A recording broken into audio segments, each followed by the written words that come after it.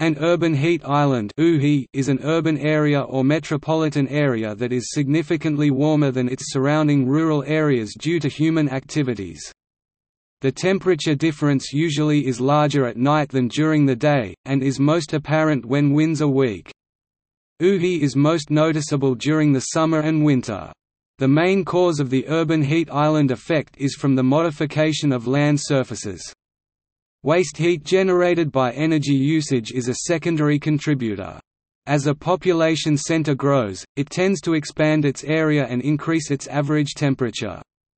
The term heat island is also used. The term can be used to refer to any area that is relatively hotter than the surrounding, but generally refers to human disturbed areas. Monthly rainfall is greater downwind of cities, partially due to the UHI. Increases in heat within urban centers increases the length of growing seasons, and decreases the occurrence of weak tornadoes. The UHI decreases air quality by increasing the production of pollutants such as ozone, and decreases water quality as warmer waters flow into area streams and put stress on their ecosystems. Not all cities have a distinct urban heat island. Mitigation of the urban heat island effect can be accomplished through the use of green roofs and the use of lighter colored surfaces in urban areas, which reflect more sunlight and absorb less heat. Concerns have been raised about possible contribution from urban heat islands to global warming. While some lines of research did not detect a significant impact, other studies have concluded that heat islands can have measurable effects on climate phenomena at the global scale.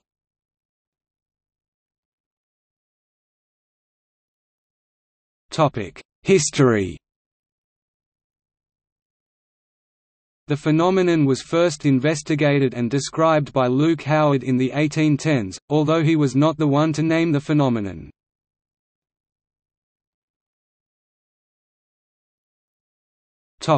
Causes.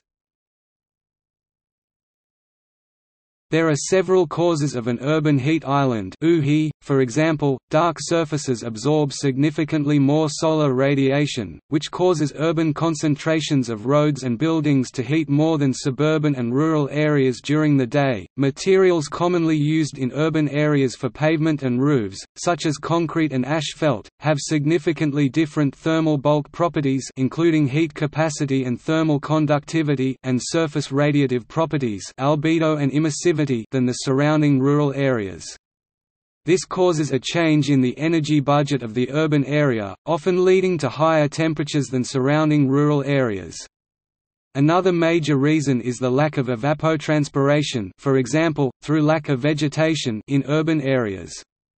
The U.S. Forest Service found in 2018 that cities in the United States are losing 36 million trees each year.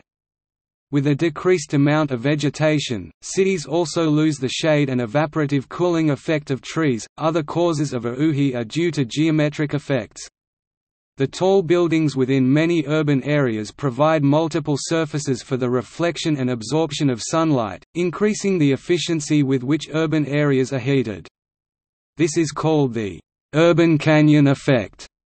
Another effect of buildings is the blocking of wind, which also inhibits cooling by convection and prevents pollutants from dissipating. Waste heat from automobiles, air conditioning, industry, and other sources also contributes to the UHI. High levels of pollution in urban areas can also increase the UHI, as many forms of pollution change the radiative properties of the atmosphere. UHI not only raises urban temperatures but also increases ozone concentrations because ozone is a greenhouse gas whose formation will accelerate with the increase of temperature. Some cities exhibit a heat island effect, largest at night. Seasonally, UHI shows up both in summer and winter. The typical temperature difference is several degrees between the center of the city and surrounding fields. The difference in temperature between an inner city and its surrounding suburbs is frequently mentioned in weather reports, as in 68 degrees Fahrenheit 20 degrees Celsius downtown, 64 degrees Fahrenheit 18 degrees Celsius in the suburbs. The annual mean air temperature of a city with 1 million people or more can be 1.8 to 5.4 degrees Fahrenheit, 1.0 to 3.0 degrees Celsius warmer than its surroundings. In the evening, the difference can be as high as 22 degrees Fahrenheit, 12 degrees Celsius. The UHI can be defined as either the air temperature difference, the canopy UHI, or the surface temperature difference, surface UHI, between the urban and the rural area. These two show slightly different diurnal and seasonal variability and have different causes. Topic: Diurnal behavior. The IPCC stated that it is well known that compared to non-urban areas, urban heat islands raise nighttime temperatures more than daytime temperatures. For example, Barcelona, Spain is 0.2 degrees Celsius (0.4 degrees Fahrenheit) cooler for daily maxima and 2.9 degrees Celsius (5.2 degrees Fahrenheit) warmer for minima than a nearby rural station. A description of the very first report of the UHI by Luke Howard in the late 1810s said that the urban centre of London was warmer at night than the surrounding countryside by 3.7 degrees Fahrenheit (2.1 degrees Celsius). Though the warmer air temperature within the UHI is generally most apparent at night, urban heat islands exhibit significant and somewhat paradoxical diurnal behaviour. The air temperature difference between the UHI and the surrounding environment is large at night and small during the day. The opposite is true for skin temperatures of the urban landscape within the UHI. Throughout the daytime, particularly when the skies are cloudless, urban surfaces are warmed by the absorption of solar radiation. Surfaces in the urban areas tend to warm faster than those of the surrounding rural areas. By virtue of their high heat capacities, urban surfaces act as a giant reservoir of heat energy. For example, concrete can hold roughly 2,000 times as much heat as an equivalent volume of air. As a result, the large daytime surface temperature within the UHI is easily seen via thermal remote sensing. As is often the case with daytime heating, this warming also has the effect of generating convective winds within the urban boundary layer. It is theorized that, due to the atmospheric mixing that results, the air temperature perturbation within the UHI is generally minimal or non-existent during the day, though the surface temperatures can reach extremely high levels. At night, the situation reverses. The absence of solar heating leads to the decrease of atmospheric convection and the stabilization of urban boundary layer. If enough stabilization occurs, an inversion layer is formed. This traps urban air near the surface, and keeping surface air warm from the still warm urban surfaces, resulting in warmer nighttime air temperatures within the UHI. Other than the heat retention properties of urban areas, the nighttime maximum in urban canyons could also be due to the blocking of sky view. During cooling, surfaces lose heat at night principally by radiation to the comparatively cool sky, and this is blocked by the buildings in an urban area. Radiative cooling is more dominant when wind speed is low and the sky is cloudless, and indeed the UHI is found to be largest at night in these conditions.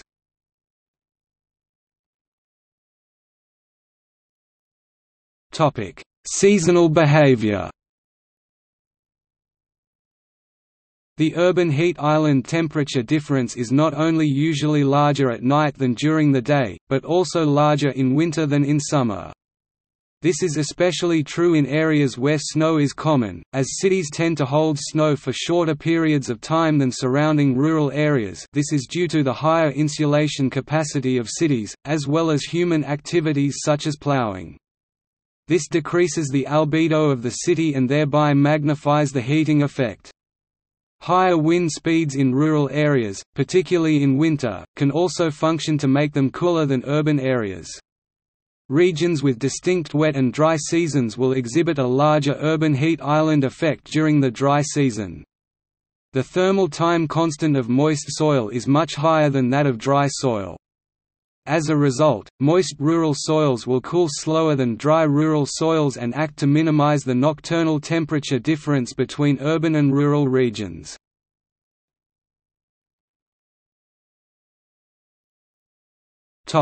Prediction.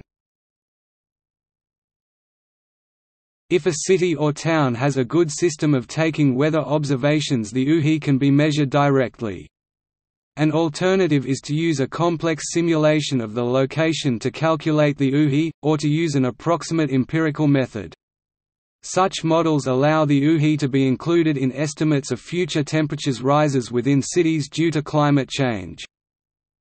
Leonard O. Myrup published the first comprehensive numerical treatment to predict the effects of the urban heat island in 1969. His paper surveys UHI and criticizes then existing theories as being excessively qualitative. A general-purpose, numerical energy budget model is described and applied to the urban atmosphere. Calculations for several special cases as well as a sensitivity analysis are presented. The model is found to predict the correct order of magnitude of the urban temperature excess. The heat island effect is found to be the net result of several competing physical processes. In general, reduced evaporation in the city center and the thermal properties of the city building and paving materials are the dominant parameters. It is suggested that such a model could be used in engineering calculations to improve the climate of existing and future cities.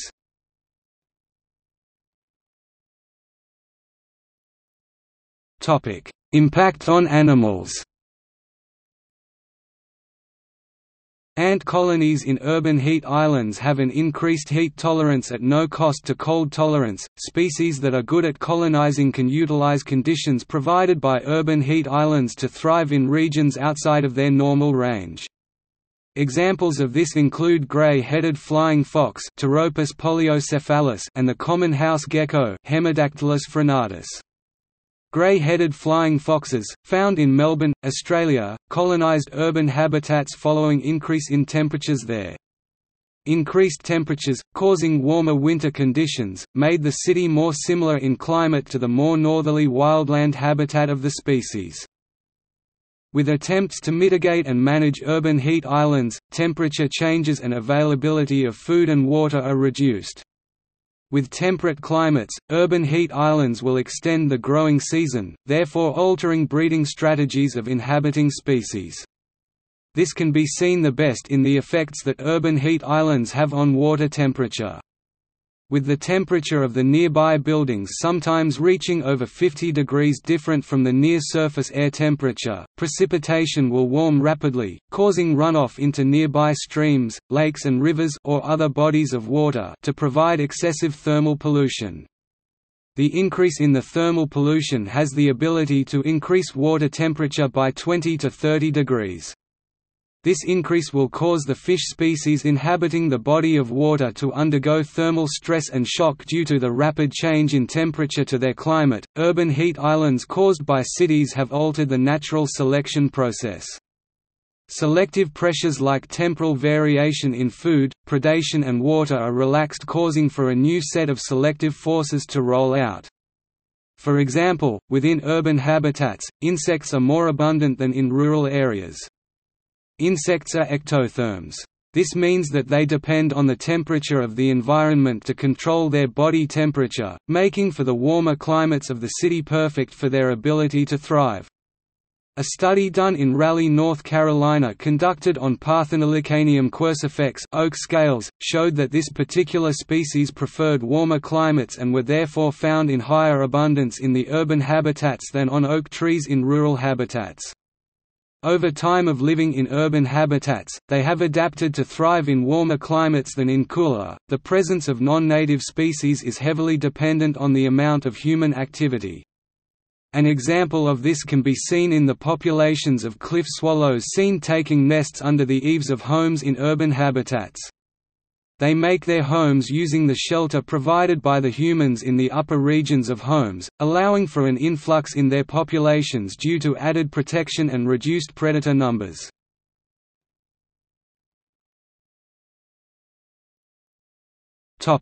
Other impacts on weather and climate. Aside from the effect on temperature, UHIs can produce secondary effects on local meteorology, including the altering of local wind patterns, the development of clouds and fog, the humidity, and the rates of precipitation. The extra heat provided by the UHI leads to greater upward motion, which can induce additional shower and thunderstorm activity. In addition, the UHI creates during the day a local low-pressure area where relatively moist air from its rural surroundings converges, possibly leading to more favorable conditions for cloud formation. Rainfall rates downwind of cities are increased between 48% and 116%. Partly as a result of this warming, monthly rainfall is about 28% greater between 20 miles (32 kilometers) to 40 miles (64 kilometers) downwind of cities, compared with upwind. Some cities show a total precipitation increase of 51%. Research has been done in a few areas suggesting that metropolitan areas are less susceptible to weak tornadoes due to the turbulent mixing caused by the warmth of the urban heat island. Using satellite images, researchers discovered that city climates have a noticeable influence on plant growing seasons up to 10 kilometers (6.2 miles) away from a city's edges. Growing seasons in 70 cities in eastern North America were about 15 days longer in urban areas compared to rural areas outside of a city's influence. Research in China indicates that urban heat island effect contributes to climate warming by about 30%. On the other hand, one 1999 comparison between urban and rural areas proposed that urban heat island effects have little influence on global mean temperature trends. One study concluded that cities change the climate in area 2 to 4 times larger than their own area. Others suggested that urban heat islands affect global climate by impacting the jet stream. Several studies have revealed increases in the severity of the effect of heat islands with the progress of climate change.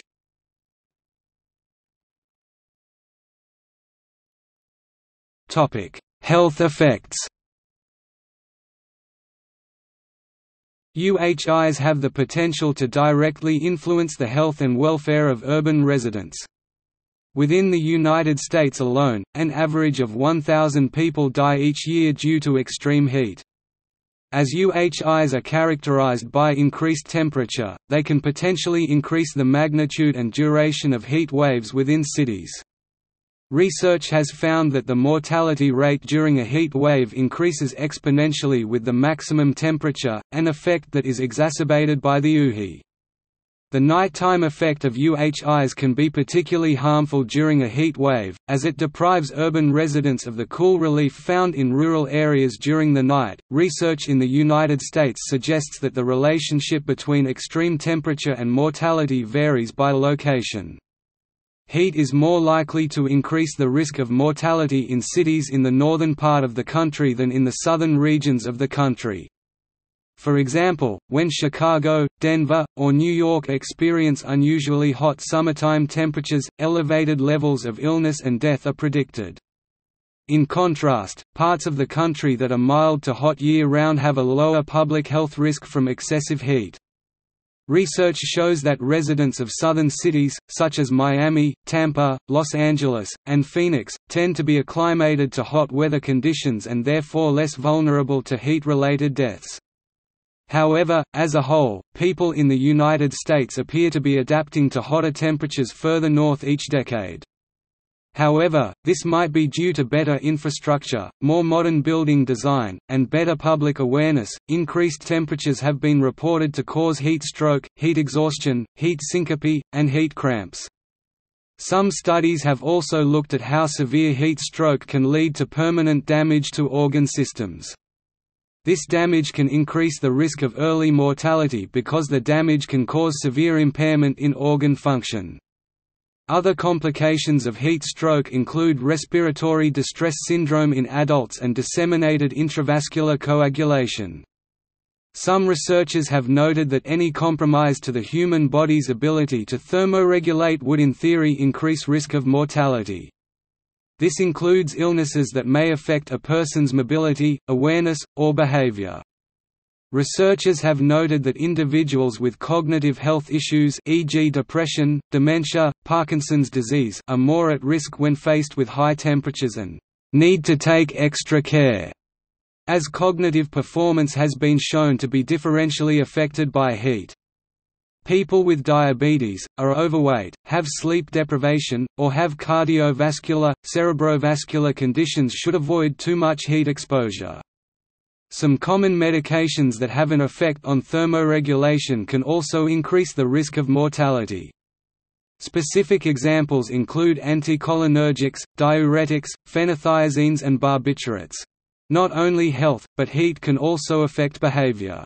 A U.S. study suggests that heat can make people more irritable and aggressive, noting that violent crimes increased by 4.58 out of 100,000 for every 1 degree increase in temperature. A researcher found that high UV intensity correlates with increased concentrations of air pollutants that gathered at night, which can affect the next day's air quality. These pollutants include volatile organic compounds, carbon monoxide, nitrogen oxides, and particulate matter. The production of these pollutants combined with the higher temperatures in UHIs can quicken the production of ozone. Ozone at surface level is considered to be a harmful pollutant.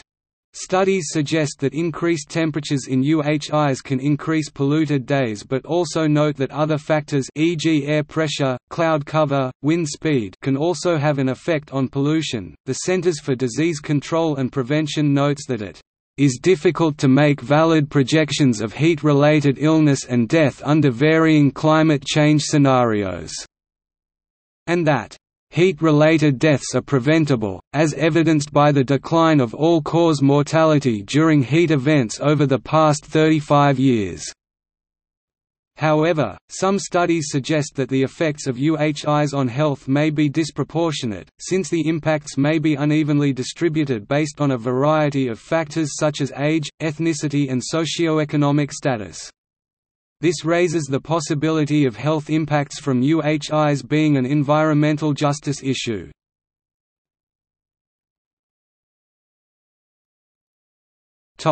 Inequality of tree canopy cover. Relationship between neighborhood income and tree canopy cover. In recent years, researchers have discovered a strong correlation between neighborhood income and tree canopy cover. In 2010, researchers at Auburn University and University of Southern California found that the presence of trees are highly responsive to changes in neighborhood income. Low-income neighborhoods tend to have significantly fewer trees than neighborhoods with higher incomes. They described this unequal distribution of trees as a demand for luxury rather than necessity. According to the study, for every 1% increase in per capita income, demand for forest cover increased by 1.76%. But when income dropped by the same amount, demand decreased by 1.26%.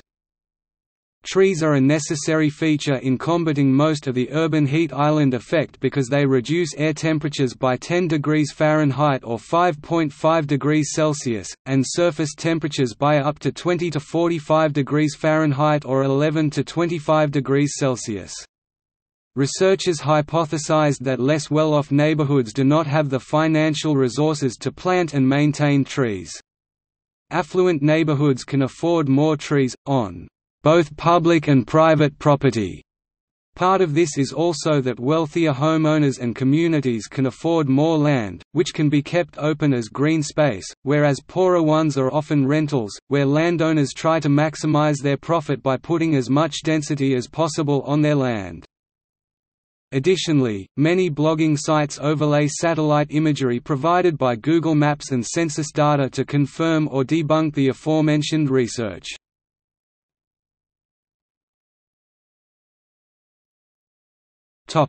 Impact on nearby water bodies. UHIs also impair water quality. Hot pavement and rooftop surfaces transfer their excess heat to stormwater, which then drains into storm sewers and raises water temperatures as it is released into streams, rivers, ponds, and lakes. Additionally, increased urban water body temperatures lead to a decrease in diversity in the water.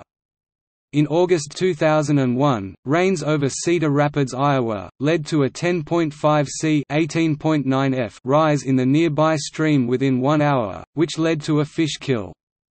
Since the temperature of the rain was comparatively cool, it could be attributed to the hot pavement of the city.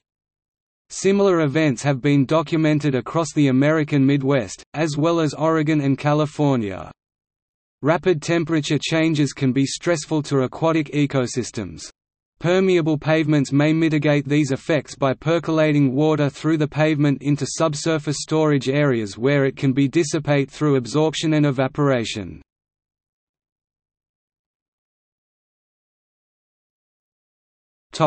Impact on energy usage. Another consequence of urban heat islands is the increased energy required for air conditioning and refrigeration in cities that are in comparatively hot climates. The Heat Island Group estimates that the heat island effect costs Los Angeles about $100 million per year in energy. Conversely, those that are in cold climates such as Moscow, Russia would have less demand for heating. However, through the implementation of heat island reduction strategies, significant annual net energy savings have been calculated for northern locations such as Chicago, Salt Lake City, and Toronto.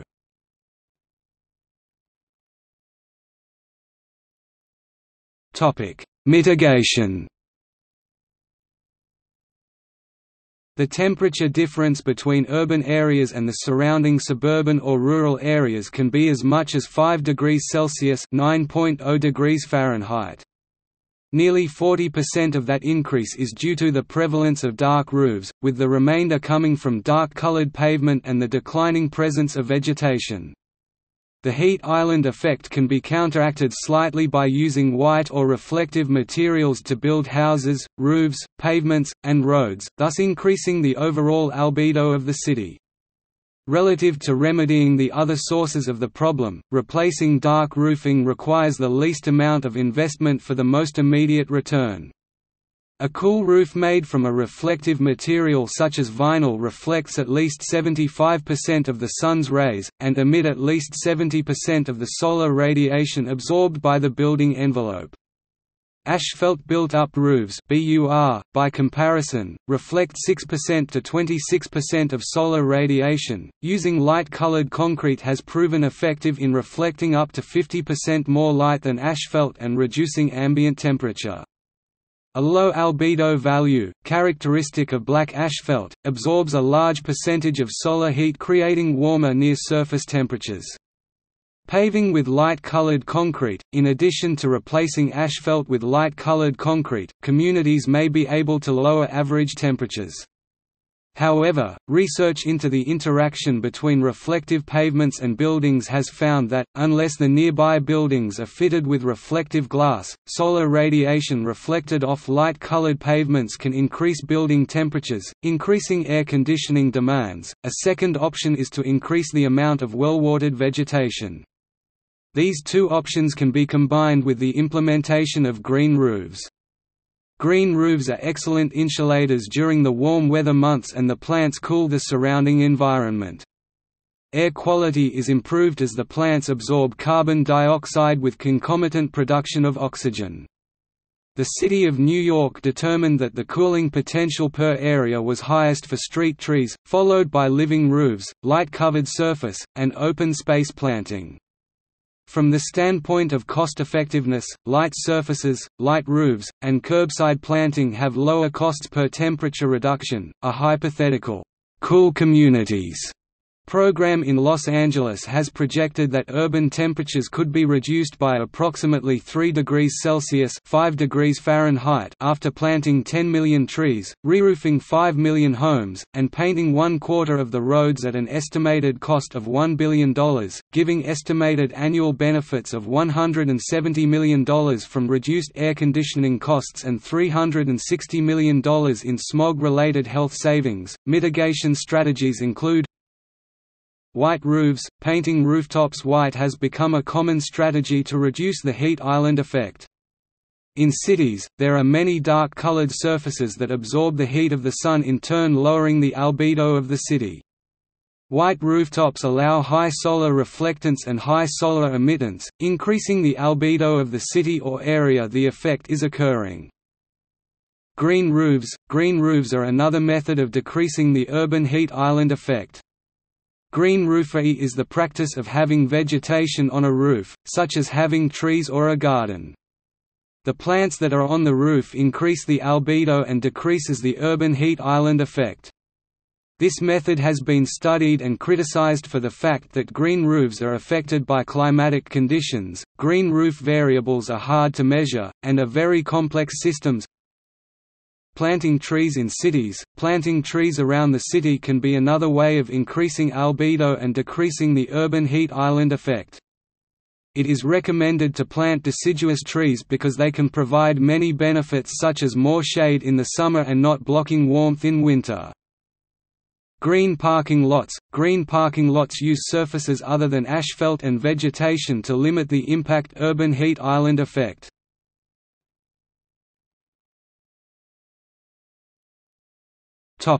Mitigation policies, measures and other strategies.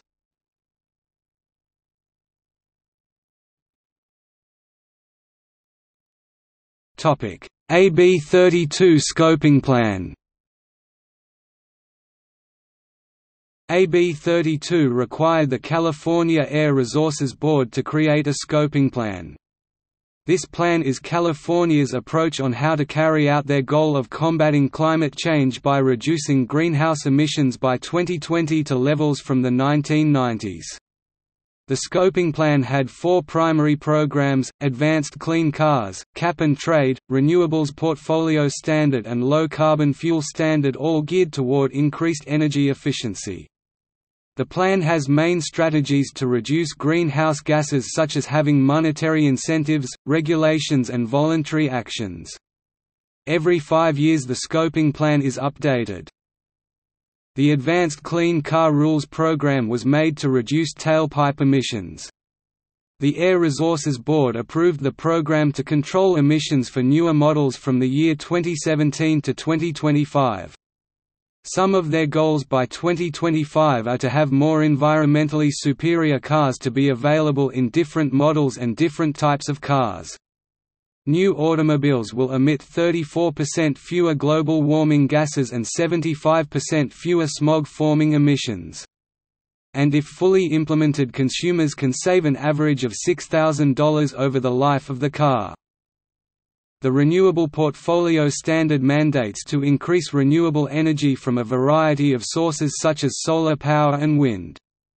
Investor-owned utilities, community choice aggregators and electric service providers are required to increase procurement to 33% by 2020.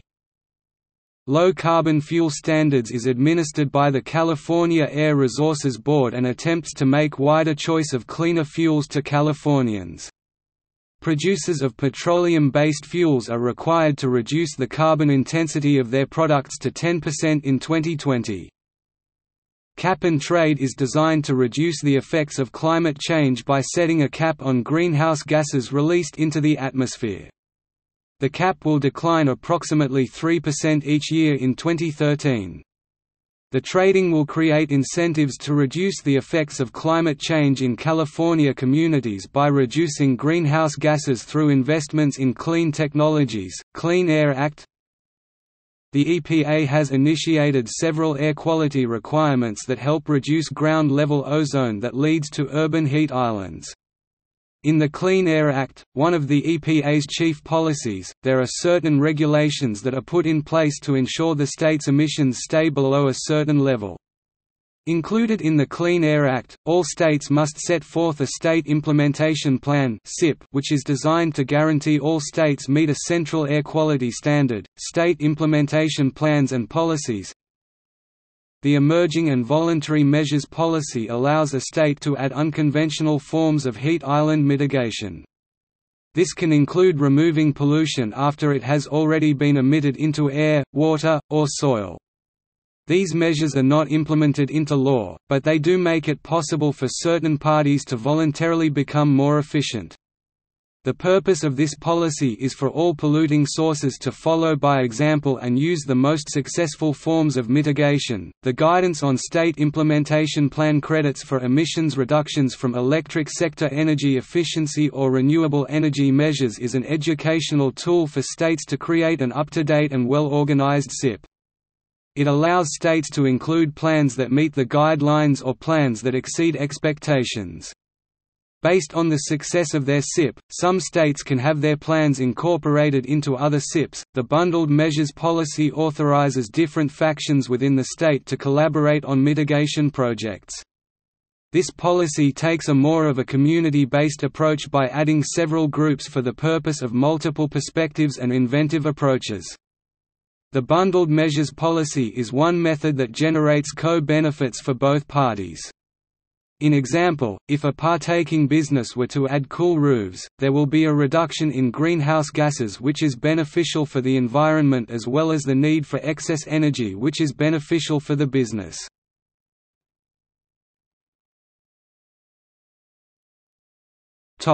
Implementation of policies.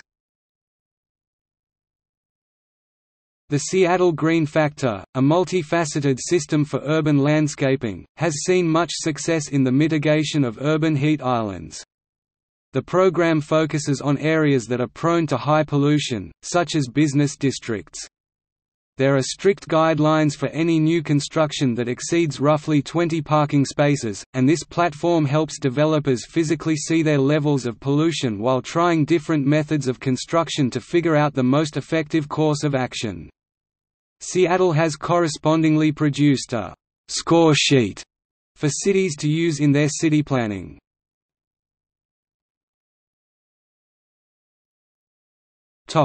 AB 32 and urban heat islands.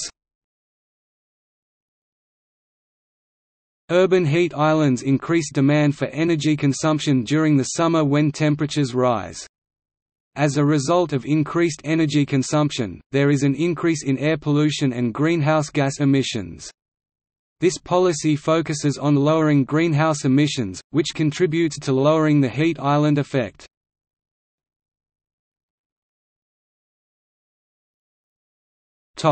EPA Compendium of Strategies. This compendium focuses on a variety of issues dealing with urban heat islands.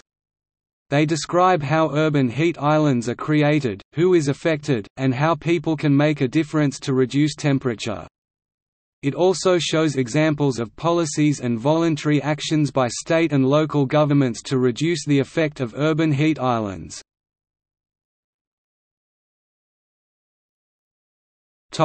Incentives.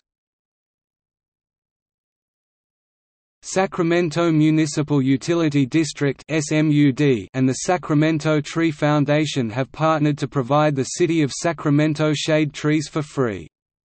The program allows citizens to receive trees from 4 to 7 feet tall. They also give them fertilizer, and delivery, all at no cost. They encourage citizens to plant their trees to benefit their home by reducing air conditioning costs.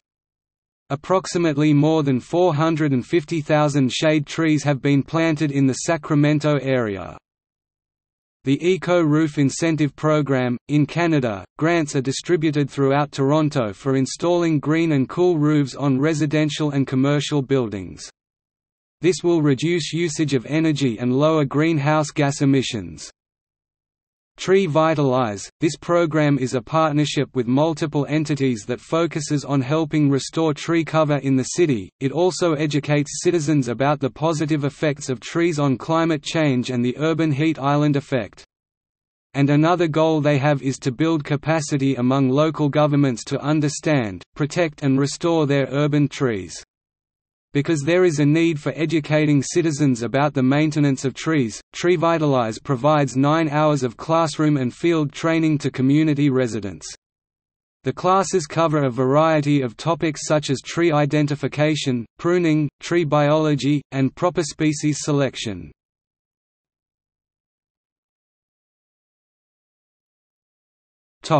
Weatherization. U.S. Department of Energy Weatherization Assistance Program helps low-income recipients by covering their heating bills and helping the families to make their homes energy efficient. In addition, this program allows states to also use the funds to install cooling efficiency measures such as shading devices.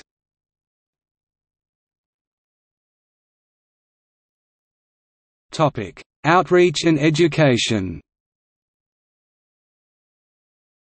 Tree Utah, a statewide non-profit organization, is dedicated to educating communities about the environmental and social benefits provided by trees. They are also committed to planting thousands of trees throughout the state of Utah. The Lawrence Hall of Science at UC Berkeley has a high school level course called Global Systems Science. The course focuses on a variety of topics including climate change and the greenhouse effect.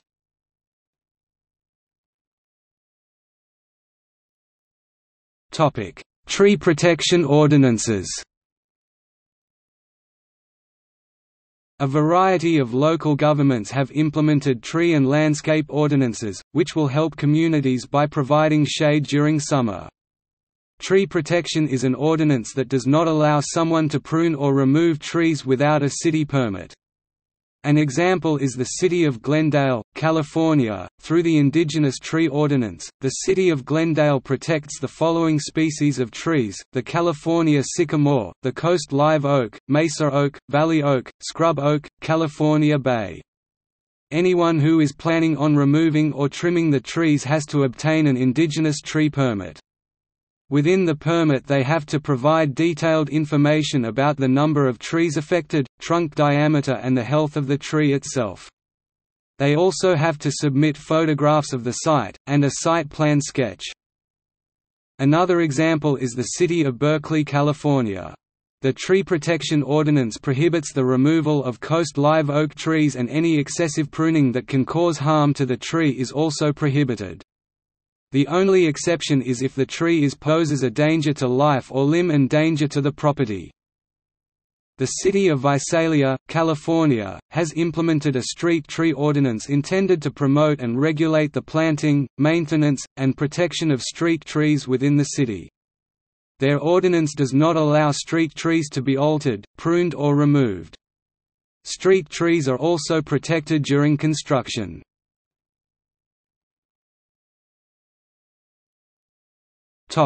Co-benefits of mitigation strategies.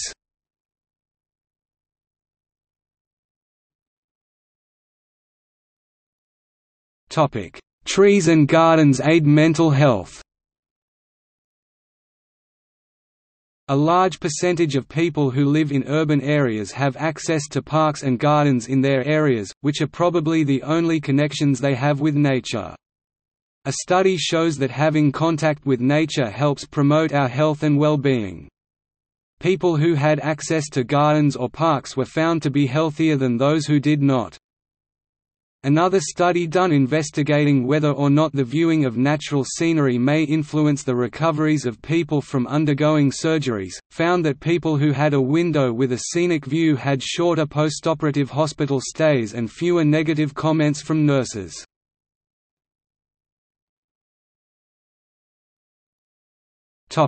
Tree planting as empowerment and community building. Los Angeles Tree People is an example of how tree planting can empower a community. Tree People provides the opportunity for people to come together, build capacity, community pride and the opportunity to collaborate and network with each other.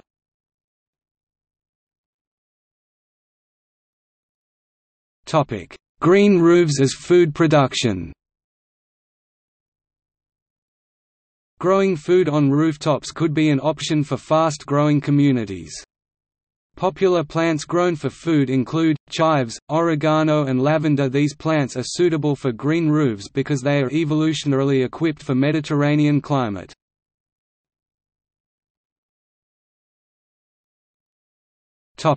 Green roofs and wildlife biodiversity. Green roofs are important for wildlife because they allow organisms to inhabit the new garden.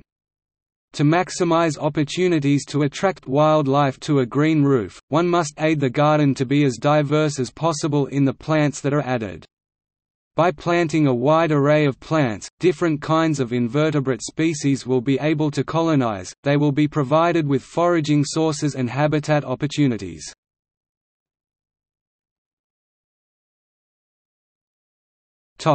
Urban forests and a cleaner atmosphere. Trees provide benefits such as absorbing carbon dioxide, and other pollutants. Trees also provide shade and reduce ozone emissions from vehicles.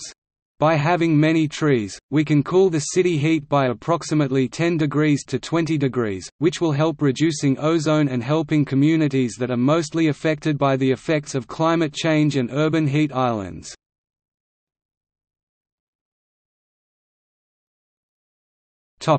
Green building programs. Voluntary green building programs have been promoting the mitigation of the heat island effect for years. For example, one of the ways for a site to earn points under the U.S. Green Building Council's USGBC Leadership in Energy and Environmental Design (LEED) green building rating system is to take action that reduces heat islands, minimizing impacts on microclimates and human and wildlife habitats. Credits associated with reflective roofing or planted roofs can help a building achieve LEED certification. Buildings also receive credits by providing shade. Similarly, the Green Building Initiative (GBI's) Green Globes program awards points to sites that take measures to decrease a building's energy consumption and reduce the heat island effect. As many as 10 points may be awarded to sites with roof coverage from vegetation, highly reflective materials, or a combination of the two.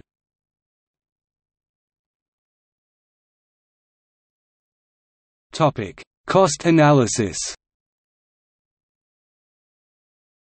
Every year in the U.S. 15% of energy goes towards the air conditioning of buildings in these urban heat islands. According to Rosenfeld et al., the air conditioning demand has risen 10% within the last 40 years. Home and business owners alike can benefit from building a cool community. A decrease in energy usage directly correlates to cost efficiency.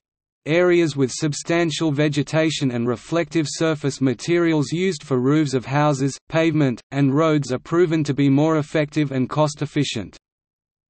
In a case study of the Los Angeles basin, simulations showed that even when trees are not strategically placed in these urban heat islands, they can still aid in minimization of pollutants and energy reduction. It is estimated that with this wide-scale implementation, the city of Los Angeles can annually save $100 million, with most of the savings coming from cool roofs, lighter-colored pavement, and the planting of trees. With a citywide implementation, added benefits from the lowering smog level would result in at least $1 billion of saving per year. The cost efficiency of green roofs is quite high because of several reasons. According to Carter, a conventional roof is estimated to be $83.78 per square meter, while a green roof was estimated at $158.82 per square meter.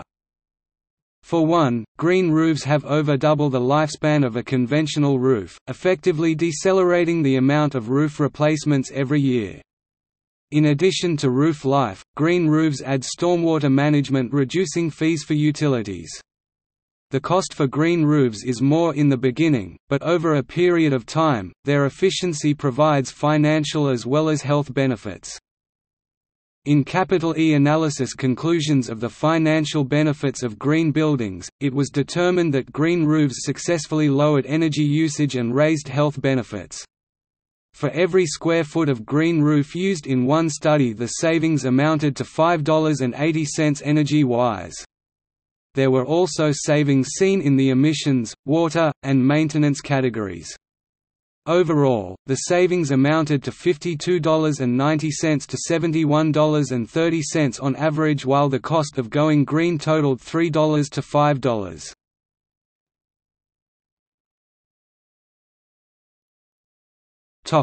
Global warming. Because some parts of some cities may be hotter than their surroundings, concerns have been raised that the effects of urban sprawl might be misinterpreted as an increase in global temperature. Such effects are removed by homogenization from the raw climate record by comparing urban stations with surrounding stations. While the heat island warming is an important local effect, there is no evidence that it biases trends in the homogenized historical temperature record. For example, urban and rural trends are very similar. The third assessment report from the IPCC says, however, over the Northern Hemisphere land areas where urban heat islands are most apparent, both the trends of lower tropospheric temperature and surface air temperature show no significant differences. In fact, the lower tropospheric temperatures warm at a slightly greater rate over North America, about 0.28 degrees Celsius, decade using satellite data, than do the surface temperatures 0.27 degrees Celsius, decade, although again the difference is not statistically significant. Ground temperature measurements, like most weather observations, are logged by location.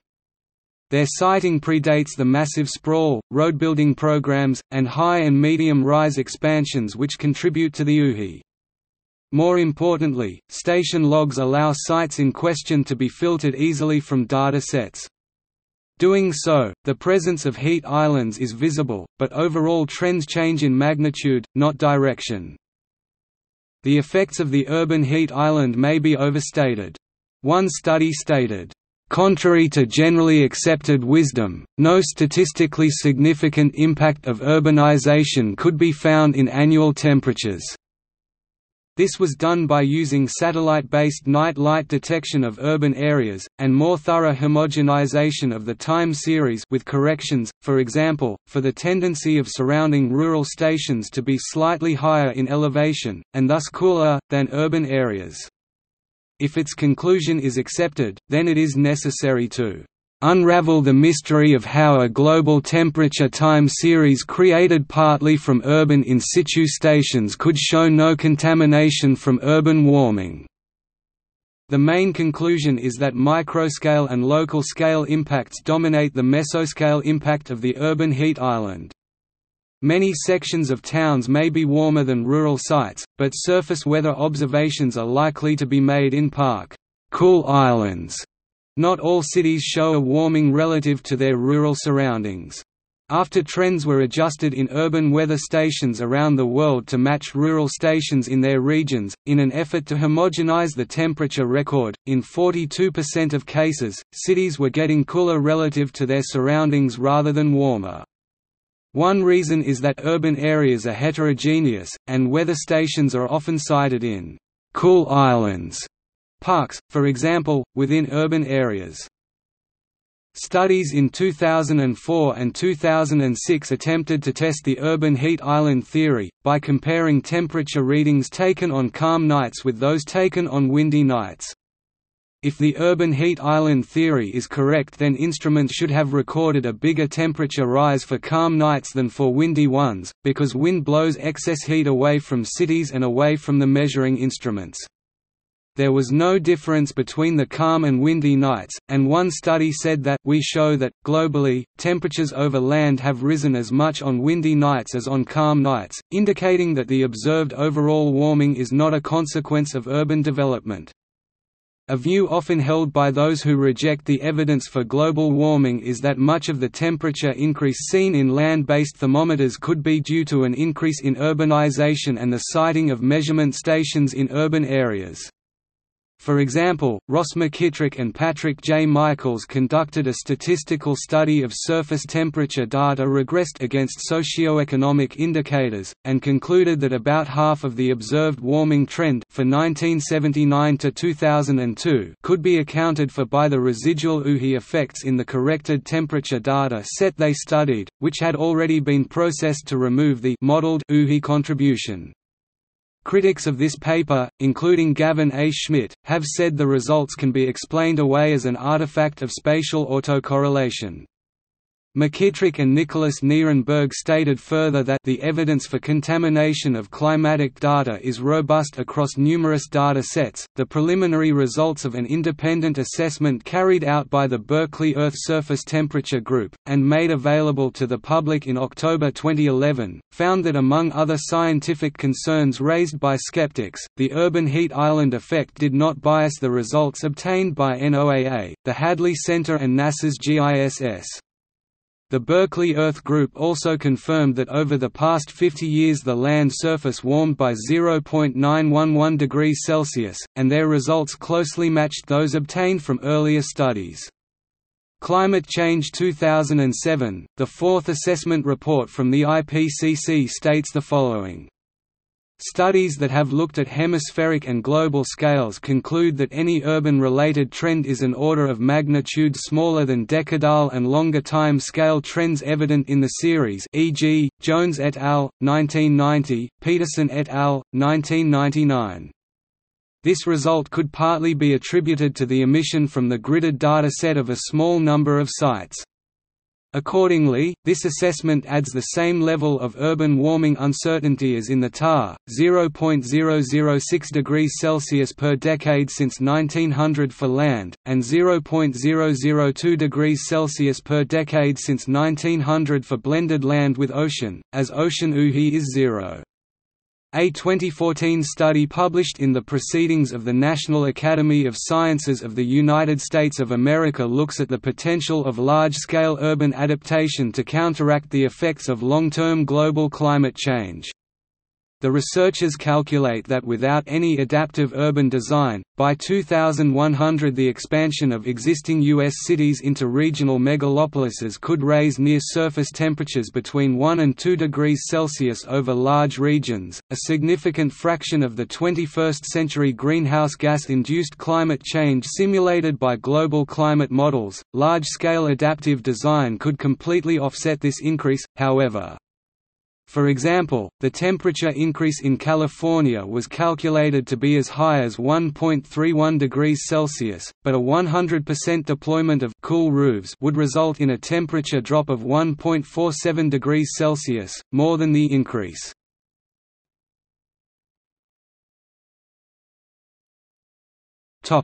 Urban cold island. Ironically, the same urban area that is hotter in the day, can be colder than surrounding rural areas at ground level at night, leading to a new term urban cold island. Snow cover in rural areas, for example, insulates plants. This was an unexpected discovery when studying the response of plants to urban environments.